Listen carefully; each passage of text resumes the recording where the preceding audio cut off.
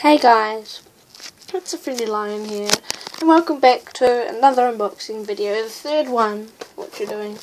So we got The Force Awakens, Tasu Leech from Kanji Club, and Super Battle Droid to open, so let's get right into it.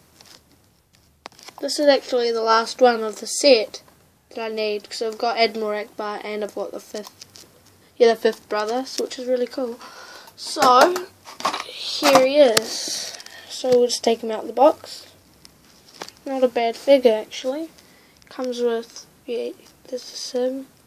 Camera's really blurry. Pretty good, the detail's good, the paint's not, job's not bad. Comes with this blaster and this one, which is the last piece of the 3 set. It's like the first one I've got, which is pretty cool. So, we'll go on to the next thing, the battle droid. Here's the battle droid. So I'll just take him out of his case and all this stuff.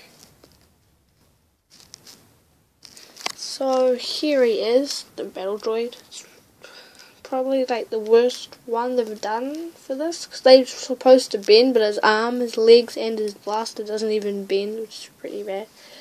But pretty cool though. Detail's good. He comes with a stand, the dice, his card, and his another arm.